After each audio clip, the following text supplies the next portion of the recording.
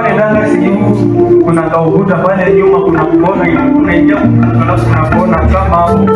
So nilikuwa naingia hivi alafu nakana. Unaona? Wakati hapo sasa hapo tukalia kwa imani. Hiyo ndio nikakaribia mlaki wote ndio zangu fanya tu kitu sitaki kuwa hivi. And God did it. And I'm very sure today somebody prayed and asked God. Hata mimi nataka kufika university. I'm going to let the video. And we pray that God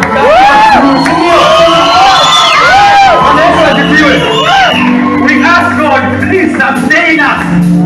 Whatever to do it. And today here we are. Not by power, not by might, but by we are here today because of His peace. Whatever to do it. Na kwa hivyo amejibu maombi yetu. Ndio.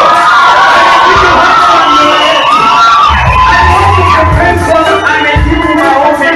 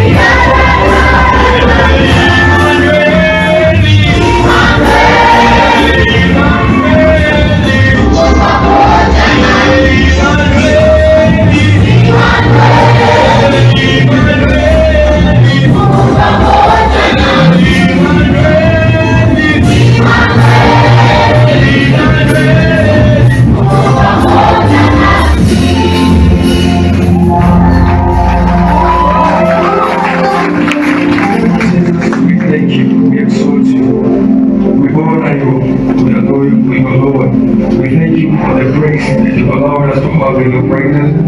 We thank you, King of all the glory, for your power that is upholding us. We thank you for your spirit is here with us. We pray, Jesus, for the remaining sessions of God, that your spirit will be with us, and your counsel of power shall be wrought in our lives, O God. In the name of the Father, the Son, and of the Holy Spirit, we have worshipped, we have prayed in Jesus' name.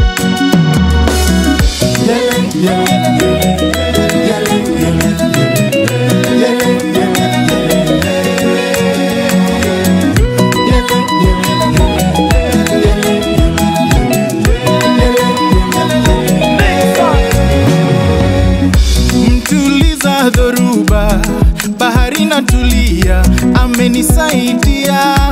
Have our theme and we thank the Lord. Yes, and are you?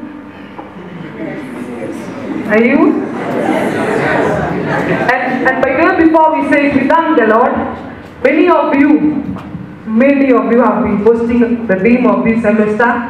Many of you have been sharing the theme verse. And we thank the Lord. Praise the Lord. So many of you until we wondered. But we thank the Lord is communicating to all of us. Praise the Lord again. Yes, so committee, you ready? Alright. So our theme for this semester is being rooted in the Word.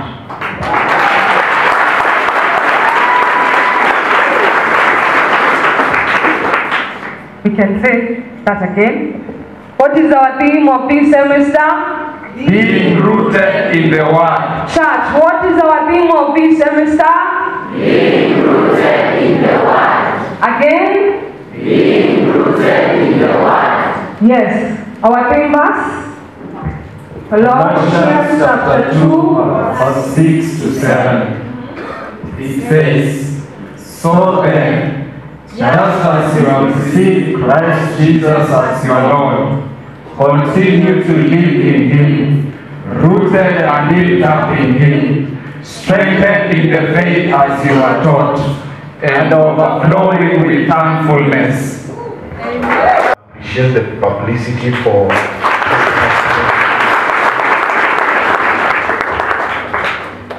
so this is our banner this semester. First of all, our schools or our universities logo, that is University of Eldoret Christian Union.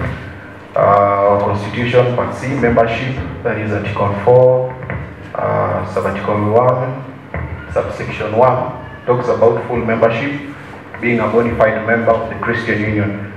So when you are accredited with your admission number, you are a bona fide member of the Christian Union. Then we have our Christian Union's logo, the other end.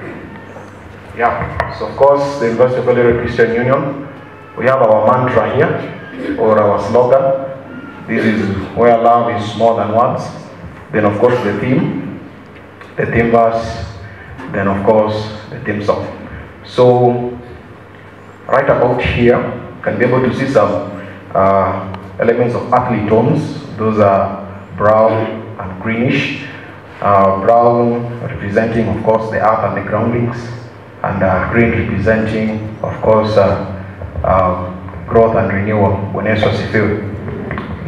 so again we have blue.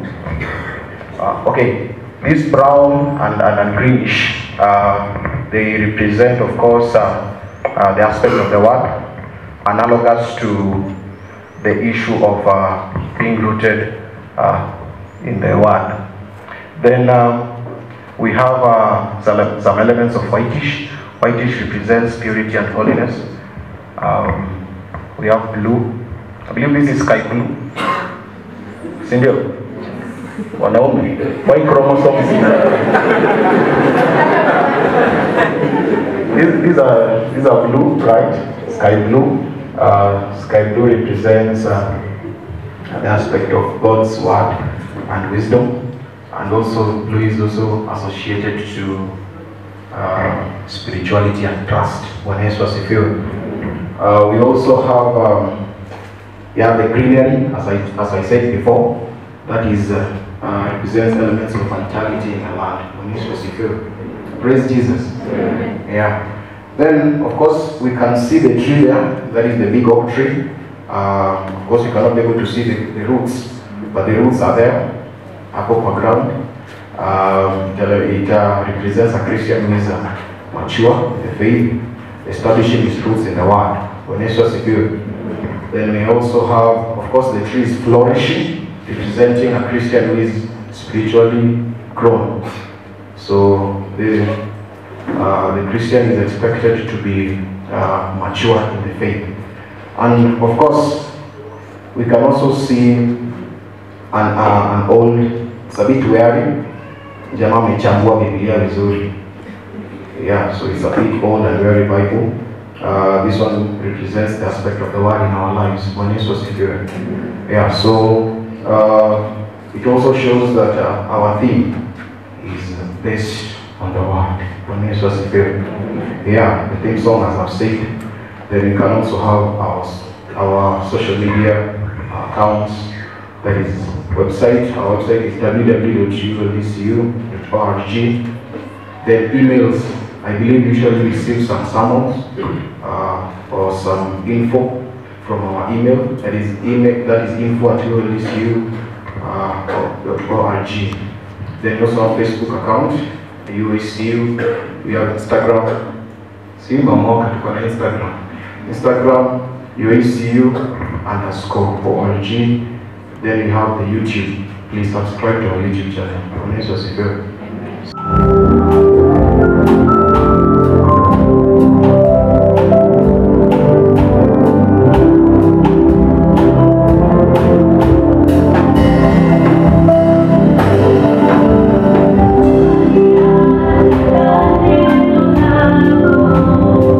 Bwana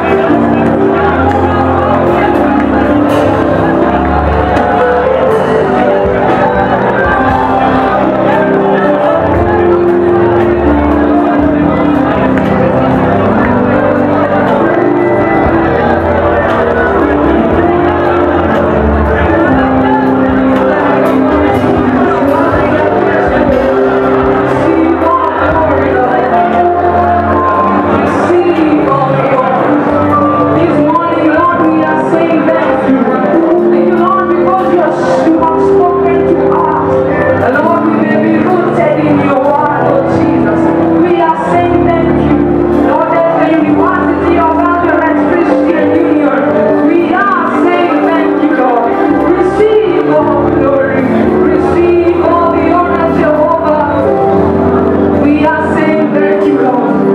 Receive all the glory. Father, we pray, Lord, even as we continue in this semester, Lord, my Father, we will walk according to your desire, according to your will, Lord. And which, Lord, is spoken to us in this semester. But Lord, we may be rooted in your word. Father, may we walk according to the word. What we are told, my Father, as your word says that all scripture is breathed by you. Yes, Lord, we agree to abide in you. In the name of Jesus, give us the grace to the honor and glory of your name. We thank you and we praise you. For it is in Jesus' name that we make this prayer, Lord.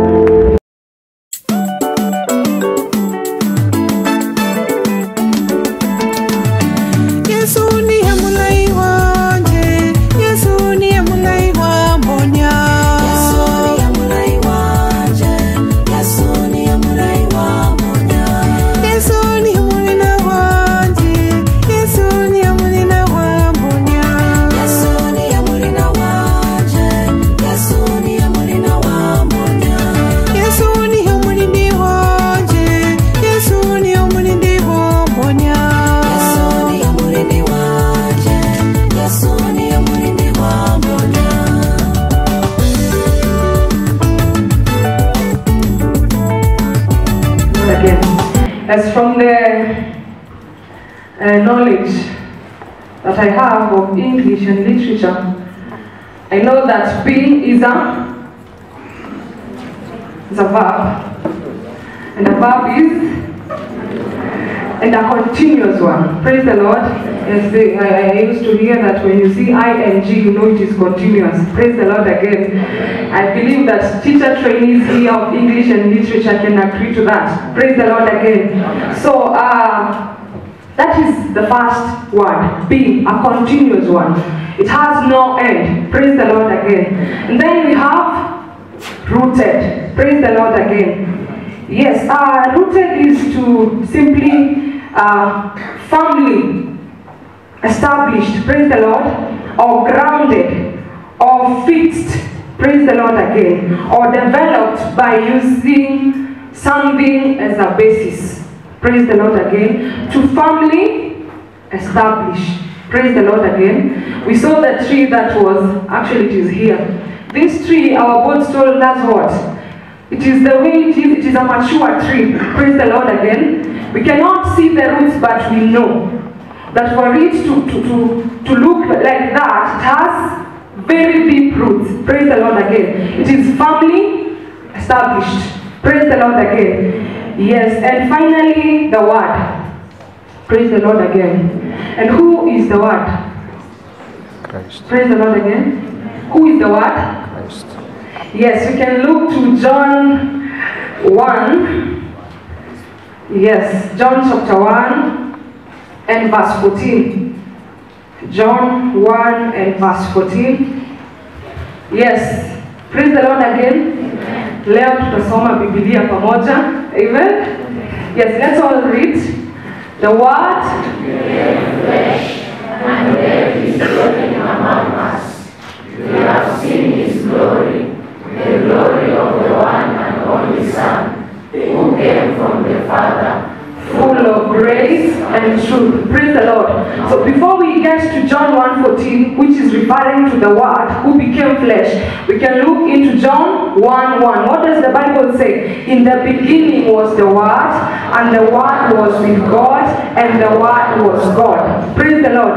And now the Word, we can go to verse 14. And now this Word that was with God and was God became flesh and made his dwelling among us. Praise the Lord again. We have seen his glory and the glory of the one and only Son who came from the Father, full of grace and praise the Lord again. This is referring to the word. And also Colossians 1:15 can help us identify who the word is. Praise the Lord again. Actually, in John 1:10, before we get to Colossians chapter 1 and verse 15, John 1:10, he says, he was in the world, and the world was made through him, yet the world knew him not. Praise the Lord again. He was in the world, and the world was made through him, yet the world knew him So we are referring to who? To Christ. Praise the Lord again. Colossians 1 and verse 15. Colossians chapter 1 and verse 15. He is the image, the Son is the image of the invisible God, and the firstborn of all creation. Praise the Lord again. Verse 16. For in him all things were created, things in heaven and on earth, visible and invisible, whether thrones or powers or rulers or authorities, all things have been created. Praise the Lord again. So we all now agree that when we are saying we are rooted in the Word, we are simply saying being rooted through Christ. Praise the Lord again. Who is the Word? Praise the Lord again. Amen. Yes, so when we talk of being rooted in Christ, is to be firmly and deeply grounded in scriptures with such an understanding that no one can sway us around with any kind of teachings whatsoever. Praise the Lord again. Let me repeat that. To be being rooted in the Word is to be firmly and deeply grounded in scriptures with such an understanding that no one can sway us around with any kind of teachings whatsoever. It is also to learn to fully walk on the truth unveiled by the Word of God. Praise the Lord again. Now, being rooted is a journey. Praise the Lord again. It is a process that we agree to walk through. Praise the Lord again. We all know maybe an example of trees. This tree that we have seen here in our banner, you cannot compare that tree and a small weed. Praise the Lord again. You can easily uproot a weed, but that tree, it will take a lot of energy, a lot of resources for you to uproot such a tree. Praise the Lord again. But for a weed, you can just pluck it. Praise the Lord. Bwana Yesu asifiwe. So being rooted is a process of growth. Praise the Lord again. Yeah, you as a plant, as we have said, inaanza ikiwa kidogo, it grows and grows and grows to maturity. Praise the Lord again. So being rooted in the Word is a process, is a journey. Praise the Lord again. Bwana Yesu asifiwe. And the Lord is so ready that we cultivate this relationship. It's because for us to be rooted, it begins with the relationship with our Creator. Praise the Lord again. It begins with us establishing a relationship. Praise the Lord again. Amen. A relationship with our Creator. Praise the Lord again. And the Lord is so ready that we may have that relationship with Him. Yes, we can see in the book of James and chapter 4 and verse 8. James chapter 4 and verse 8. We see the desire of God. Praise the Lord again. Yes, and we know the book of James is written not to address any church, but to address the 12 tribes that was scattered all over. Praise the Lord again. So here he is saying, come near to God and He will come near. Of course, wash your hands, you sinners, and purify. But I want us to focus on the part A of it. Come near to God and He will come near. Other version says that draw closer to God and He will. So it is a two-way traffic. Praise the Lord. Yes, the Lord is so ready to receive us, and He is waiting for us to draw near to Him, that He draws near to us. Praise the Lord again. Psalms 25 and verse 14. This is just to see the expectation of God or the desire of God in our lives. Praise the Lord again. Psalms 25 and verse 14. Yes, the Lord confides in those who fear Him. He makes His covenant known to them. Praise the Lord again. In King James Version, the Bible says that the friendship of the Lord is with those that fear Him. Praise the Lord. If we have the King James Version, we can look into that. That the friendship of the Lord Sorry, is that? My version, I don't know what my version is. I think it is New King James, or yeah, we can confirm. But it says that the friendship of the Lord is with them that praise the Lord again. This is to see that the Lord is always ready. The qualification is to have the fear of God. Praise the Lord again. So the Lord is so ready that we cultivate this relationship with Him all of our days. Praise the Lord again. Yes, and also in Jeremiah 33 and verse 3, we also see the Lord calling us. Praise the Lord again. Yes, and He is saying, call unto me and I will answer you and tell you great and unsearchable things you do not know. Praise the Lord. You see, He's always ready. Praise the Lord again. He's telling us, call unto me. Have that fellowship with me. Praise the Lord again. That friendship. Praise the Lord. For example, you have a friend. Do you share all your secrets with just anyone? No, you don't. Praise the Lord again. You find someone whom you have trusted, and that is the person that you share your deep secrets with. Praise the Lord again. You cultivate that friendship, you cultivate that trust. Bwana Yesu asifiwe. It is same with our God. Praise the Lord again. Bwana Yesu asifiwe. So He's calling us to have that friendship that we may be established in Him. Praise the Lord again. Yes, and so we must be ready to cultivate that friendship with the Lord through His Word. Bwana Yesu asifiwe. And finally, Jeremiah 29 and verse 13. Jeremiah 29 and verse 13. You will seek me and find me when you seek me with all of your heart.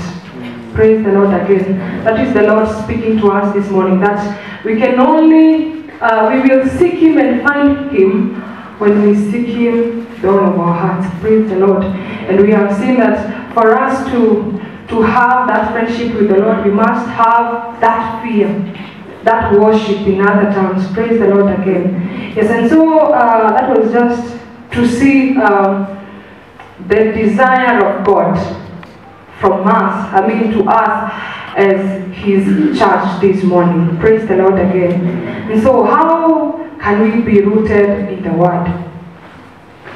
How can we be established in the Word? How can we be deeply established or fixed or grounded in the Word? Praise the Lord again. So I thought of Ezra. We all know Ezra. Praise the Lord. We have read the book of Ezra and we know how Ezra comes in. Praise the Lord.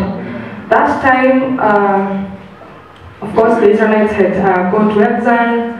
Now they are coming back and they needed to rebuild the temple. Praise the Lord. So that was one of the issues they had. They had to rebuild the temple. And another thing was they needed to know the ordinances or, the word of God. Praise the Lord. The law of Moses. Praise the Lord again. We all know the story of Babylon and how Babylon was. It was another world that did not fear God. There were people and all kinds of sin could happen in that area. Praise the Lord. They worshipped idols and all that we know. Praise the Lord. And so in chapter 7 of the book of Ezra, we see Ezra. Praise the Lord. Yes, according to Jewish virtual library, we are told that Ezra is born in 480 BC. Alright? And he dies in 440 BC. Praise the Lord again. And this time that we see Ezra in chapter 7, he was about 23 years of age. Praise the Lord again. So in here we fit that age bracket of Ezra at that time. Praise the Lord again. Bwana Yesu asifiwe. So we can all go to Ezra, the book of Ezra chapter 7 and verse 6, where we will see a brief background of Ezra. Bwana Yesu asifiwe. Amen. So from verse 1 it says it explains on how he was born and all that generation. When we get to verse 6, it says, this Ezra came up from Babylon. He was a teacher, well versed in the law of Moses. Praise the Lord again. The law of Moses is in which books? Genesis, Exodus, Leviticus, Numbers, and Deuteronomy. So he was a teacher of these 5 books. That is the law of Moses. Praise the Lord. Which the Lord, the God of Israel, had given. The king had granted him everything he asked, for the hand of the Lord his God was. Praise the Lord again. So this is Ezra, and we see, he was skilled in the word of God. He was a scribe. Praise the Lord again. So you can imagine a 23-year-old having mastered the 5 laws, the 5 book of laws of Moses. Praise the Lord again. And I was just imagining and thinking of how when we are doing our CPR and we get to the book of Leviticus, and many of us or some of us have done what? Have quitted to do their CPR because of the book of Leviticus. Yes, it is true. Praise the Lord. But we have Ezra, who was skilled, and he could explain everything to these people. Praise the Lord again. Now, that was the background of Ezra. I want us to read in the book of course, Ezra now, verse 10, the same chapter 7, and we see Ezra. For us to be established in the word of God, for us to be rooted, there are things that we can learn from Ezra. Praise the Lord again. Yes, the book of Ezra, chapter 7 and verse 10. We all read.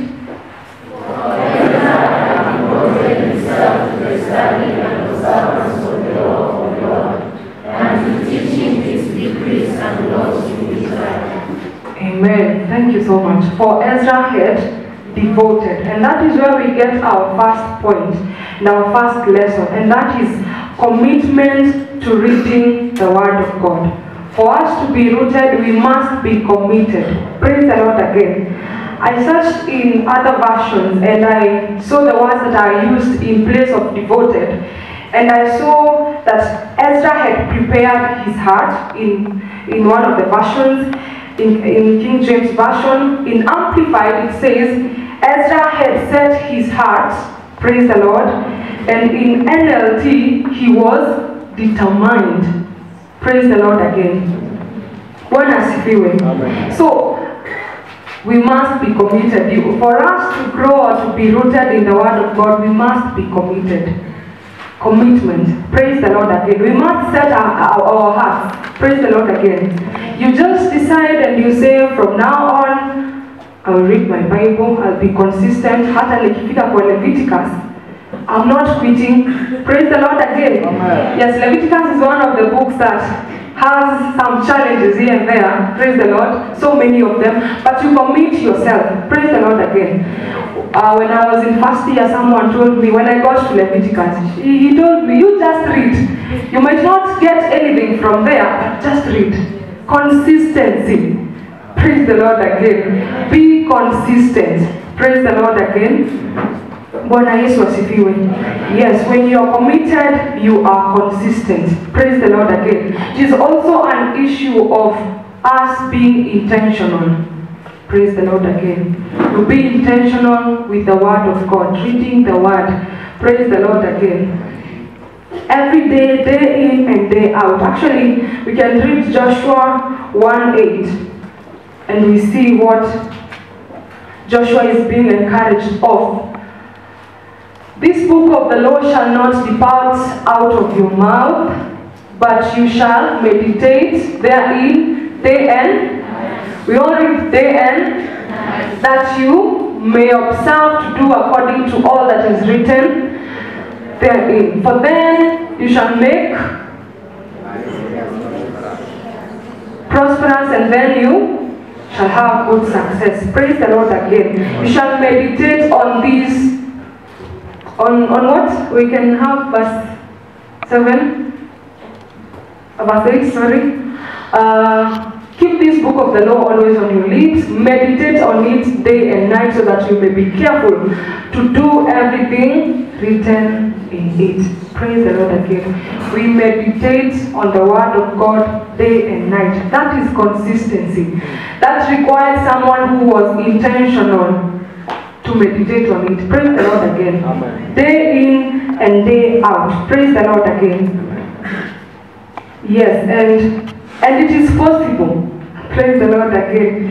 Bwana Yesu asifiwe. It is possible for us to do that. Psalms 1 and verse 1 to 2. Psalms chapter 1 and verse 1 to 2. Blessed is the one who does not walk in the step with the wicked, or stand in the way that sinners take, or sit in the company of mockers, but whose delight is in the law of the Lord, and who meditates on his law. Praise the Lord again. It is a decision that you make, praise the Lord, to meditate on the word of God. Day and night, always, all the times. Bwana Yesu asifiwe.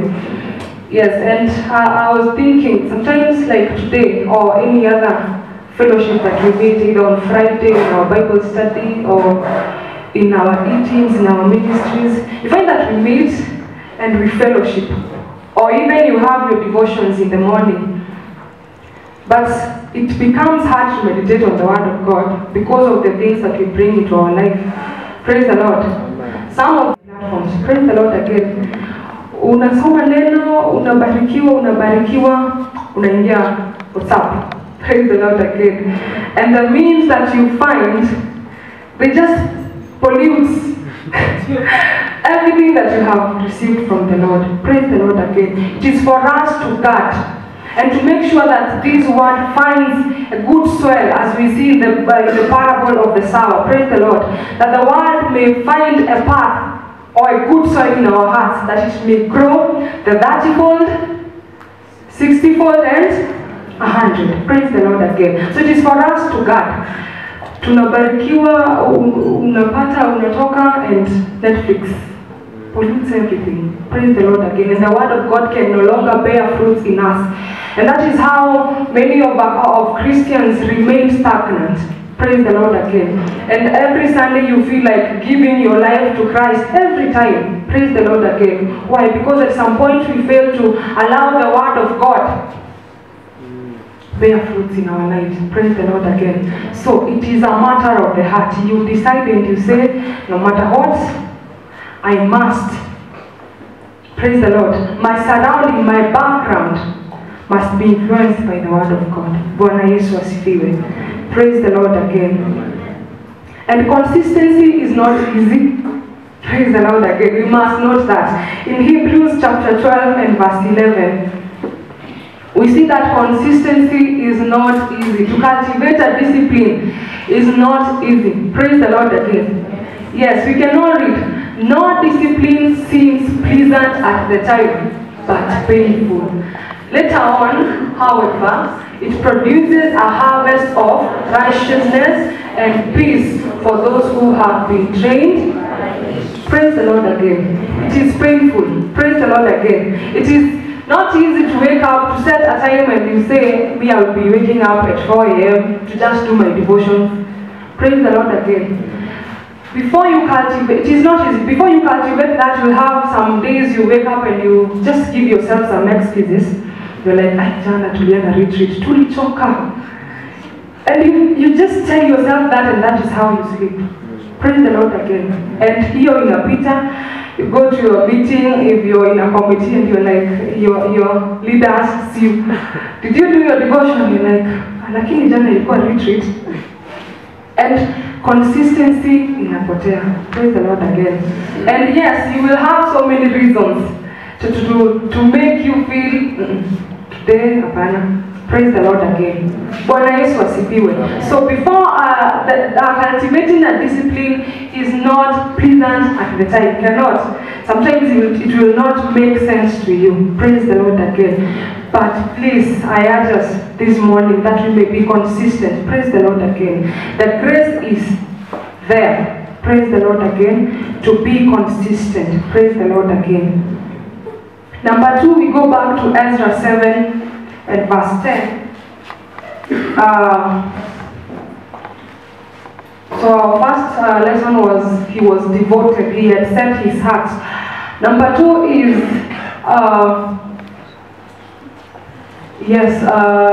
for Ezra had devoted himself to the study and observance of the law of the Lord. Praise the Lord. That simply means, I can read my version here, what observance in simple words means. For Ezra had set his heart to study the law of the Lord and to do it.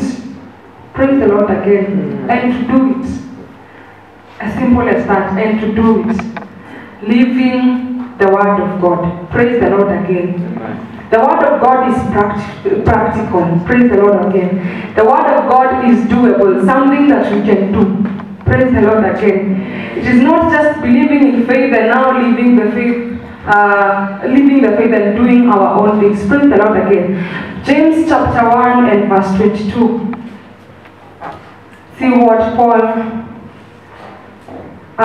James is saying. Do not merely listen to the word and so deceive yourselves. Do what it says. 23. Anyone who listens to the word but does not do what it says is like someone who looks at his face in a mirror and after looking at himself goes away and immediately forget what he looks like. Praise the Lord again. Verse 25. But whoever looks intently into the perfect law that gives wisdom and continues in it, not forgetting what they have heard, but doing it, they will be blessed in what they do. Praise the Lord again. This morning the word is encouraging us from Ezra and even from James. Praise the Lord again. That we be doers of the word. That is how the word can be practical in our lives. You read the word and you practice it. Praise the Lord again. Bwana Yesu asifiwe. In 2 Timothy chapter 3, you see how can we, or why should we practice this word? Praise the Lord again. In 2 Timothy chapter 3,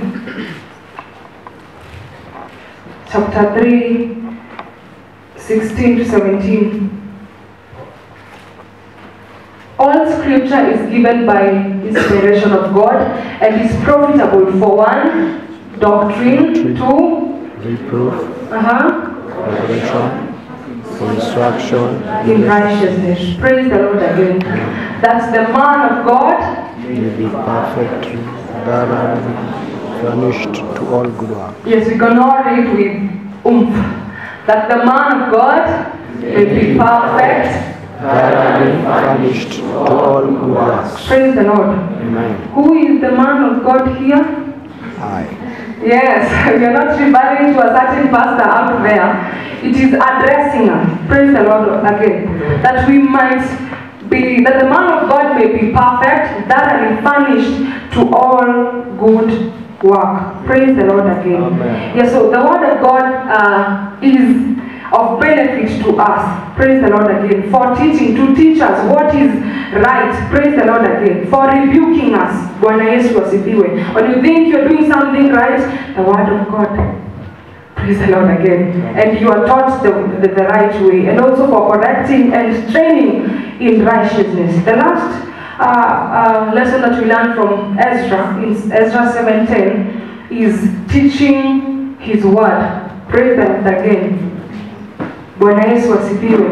So one is committing your heart to reading the word of God. Number 2 is to practice the word. Number 3 is now teaching. Praise the Lord again. Yes, all of us might not get the platforms of holding a microphone somewhere in a crusade or in a church to preach the word, but our lives teach the word. Bwana Yesu asifiwe. In that classroom, praise the Lord. Amen. Yes, we don't need to have those big platforms that we see other people having for us to teach the word. Bwana Yesu asifiwe. Colossians 3 and verse 16. Colossians 3 and verse 16. Let the word of Christ dwell in you richly in all wisdom, teaching and admonishing one another in psalms and hymns and spiritual songs, singing with grace in your hearts to the Lord. Praise the Lord. Let the word of Christ dwell in you richly in all wisdom. Out of the abundance of the heart, The mouth speaketh. the mouth speaketh. That is that which is in you, that is what you will speak. Praise the Lord again. Amen. Yes, as the church of uoecu, we can teach the word of God in so many ways. Praise the Lord again. As we can see in 1 Timothy 4 and verse 12. Yes, this is Paul addressing his spiritual son, that is Timothy. Yes, let no man despise your youth, but be you an example to the believers in word or in speech. Praise the Lord. Yeah. In conversation or in, yes, in charity, in spirit, in faith, and in purity. So in speech, as we have said, out of the abundance of the heart, that is what you will speak. Praise the Lord again. And I urge us this morning, by the grace of God, that we make it a routine. You know, we speak in so many platforms. Yes, praise the Lord. If right now we were to go into your WhatsApp status, can we see you speaking Jesus? Praise the Lord again. Yeah. Yes, sometimes we've had challenges of overcoming memes. By the way, memes, as funny as it sounds, sometimes it takes a lot from us. Praise the Lord again. It takes a lot from us as young people, and even for us who are in attachments and teaching practices. You interacted with people maybe who are in their professions for a longer time, but find someone having some memes and reward. Praise the Lord again. But it is possible to overcome. Praise the Lord again. Let our WhatsApp speak Jesus. Praise the Lord. Let our Facebook speak Jesus. Praise the Lord again. Amen. Let our TikTok speak Jesus. Praise the Lord. Amen. Mbona mnaniangalia hivyo? Yes, let our TikTok speak Jesus. Praise the Lord again. Being born again is not having certain dress code that you want to show Jesus and walking in a certain way, no. Praise the Lord again. It is, your life shows, your status speaks more. Praise the Lord again. Out of the abundance of the heart, the mouth. Yes, in our conduct, in Colossians chapter 4 and verse 5. Praise the Lord again. How you conduct yourself. Bwana Yesu asifiwe. Let it praise God, and that is how you will be rooted. Because what you've learned, that is how you will walk. Praise the Lord again. Yes, Colossians 4 and verse 5. Yes, walk in wisdom toward them that are without redeeming the time. Other version says conduct, walk. Okay, be wise in the way you act towards outsiders. Make the most of every. Praise the Lord again. Yeah. Some people will just get born again by how you just conduct yourself. You will not even say hi to them. That classmate of yours, praise the Lord again, Amen. whom you have never even said hi to, they will love Jesus because of how you conduct yourself. Praise the Lord again. Amen. It is high time we represent Christ in all ways. And that is how we can be rooted. What he tells us, we do it. Bwana Yesu asifiwe. Amen. Yes, you're not coming to class and you just decide to tell the class rep, I'll not be in class today. As simple as that. Praise the Lord again. Amen. Yes, just being faithful. Praise the Lord again. The pili itakusaidia, you will not be taking chances or missing every class, because again you will not send apologies for the whole semester. Praise the Lord again. Yes, in your conduct, in love. Praise the Lord again. 1 Thessalonians chapter 3 and verse 12. This is simply how we teach the word in our lives. Praise the Lord again. In love. The Bible says, may the Lord make your love increase and overflow to each other and for everyone. And for whom? For everyone else. Praise the Lord again. If you're correcting, if you're teaching in love to everyone in the church. Praise the Lord again. Amen. And in faith and also in purity. Praise the Lord again. Amen. Because of time, allow me just to mention the verses and then you can confirm. So we can teach in faith. You can refer to Colossians chapter 1 and verse 4. And also in purity, it's a verse that we all know, 1 Corinthians 6, verse 19 to 20, referring to our bodies, that our bodies are the temple, the Holy Spirit. Praise the Lord again, that we are bought with a price. Let what we do, whatever we do with this body, represent Christ. Praise the Lord again. That is how be rooted. And also the purity of heart. Praise the Lord again. In Matthew 5:8, the Bible says that blessed are the pure in heart, for they shall see God. The purity of heart. You can address someone and they just feel good and blessed. Praise the Lord again. Amen. The other time we learned in the Bible study the gift of encouragement. Praise the Lord again. How many of us were in the Bible study? Oh my. Please make sure that you belong to one of your Bible studies. Yes, we continue to learn. So, from Ezra we have learned 3 lessons. Commitment to reading the word. Praise the Lord. Yes, and practicing the word, and now teaching the word. Praise the Lord again. Another way that we can be rooted, and that is the final one, is through fellowship. Praise the Lord again. Hebrews in chapter 10, verse 24 to 25. Hebrews 10. And let us consider how we may spur one another on toward love and good deeds. Next. Not giving up, meeting together as some are in the habit of doing. Praise the Lord again. Amen. So there are some who are in habit of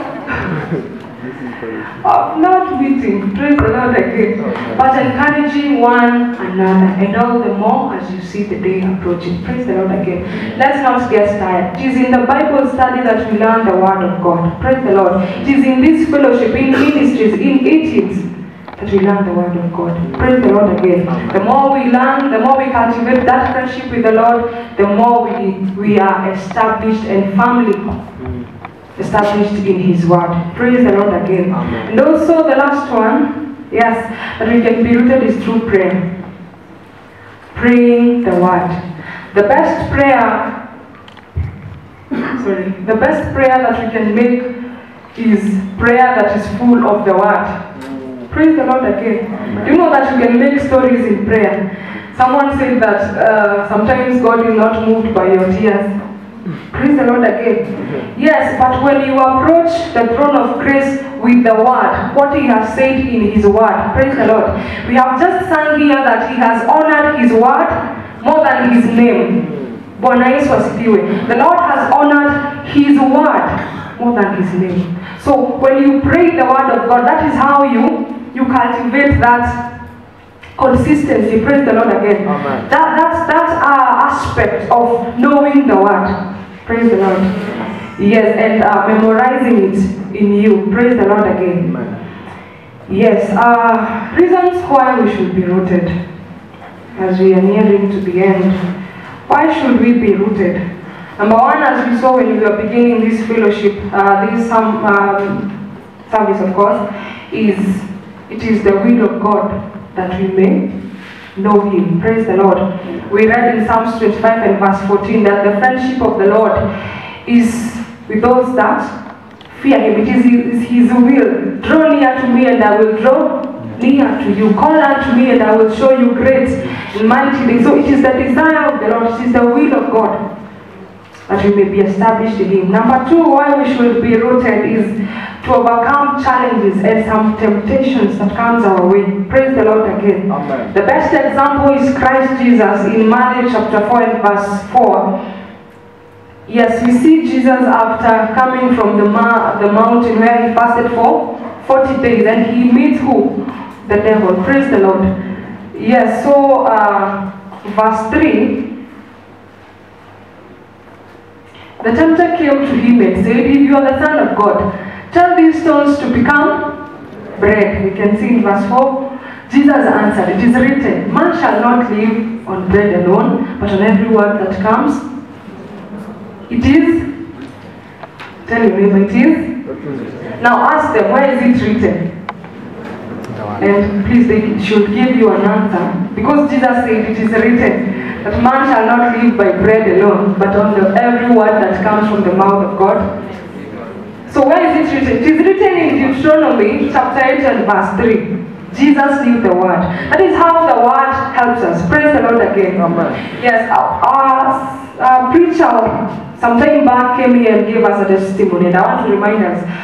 And she said at some point she was so sick, nearly to death. Praise the Lord. And she had the voice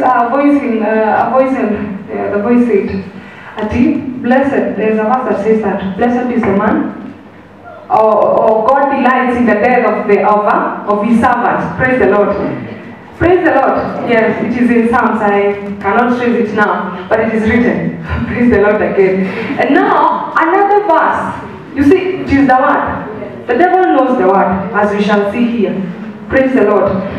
But he was also reminded of the word that says, I will satisfy you with long life. With long life I will satisfy you. That is in Psalm 91 and I think verse 11. Or, yes, Psalm 91 there. Praise the Lord. So you know the word and you apply it to overcome some challenges.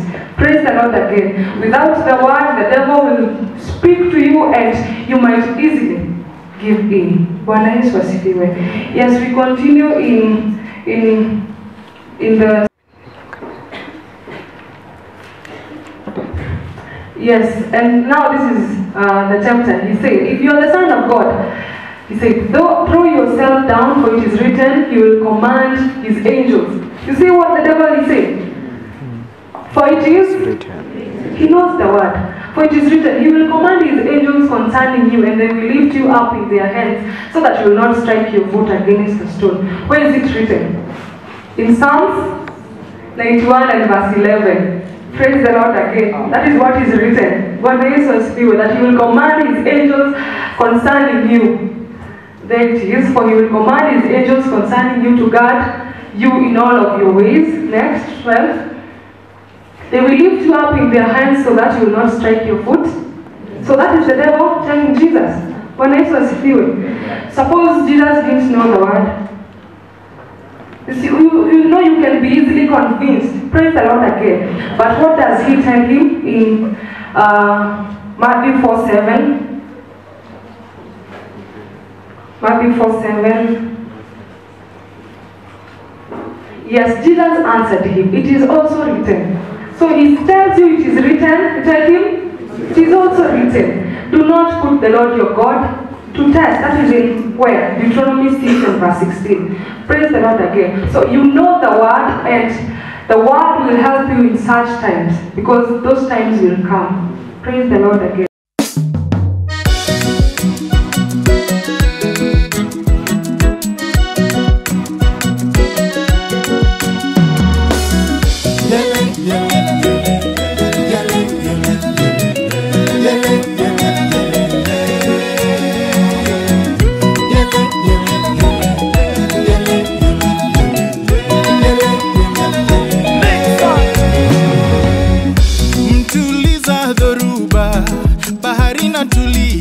Amenisaidia,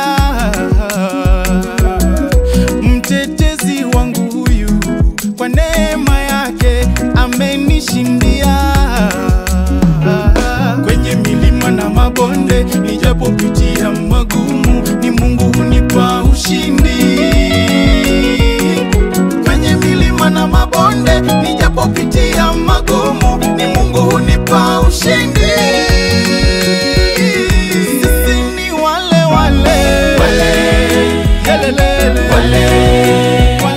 Tunaosaidiwa na Mungu wetu,